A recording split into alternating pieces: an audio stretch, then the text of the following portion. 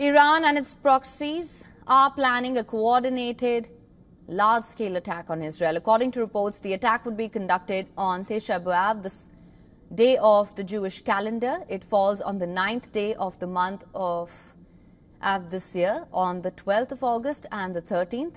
Israel is undeterred. The Israeli Defense Forces have cleared that it will go far to strike anyone that attacks its territory.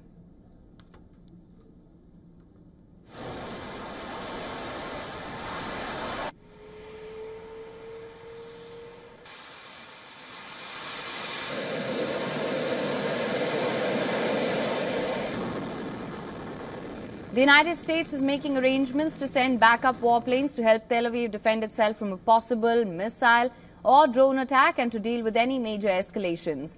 This after U.S. Defense Secretary Lloyd Austin held a telephonic conversation with his Israeli counterpart Yoav Gallant. Secretary Austin spoke with Israeli Minister of Defense Gallant this morning about the destabilizing threats posed by Iran, its partners, and proxies.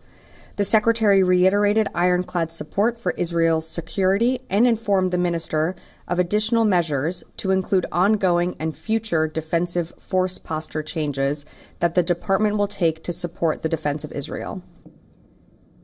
Lebanese media reported fresh Israeli strikes on the Lebanon-Syria border near the Syrian village of Harsh al-Said Ali.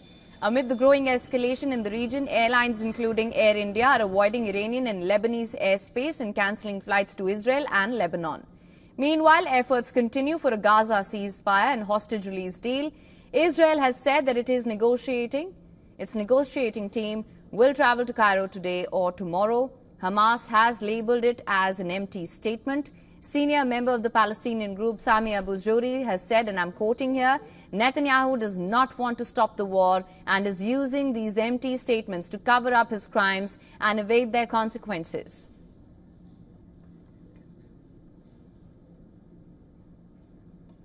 For latest news, download the WION app and subscribe to our YouTube channel.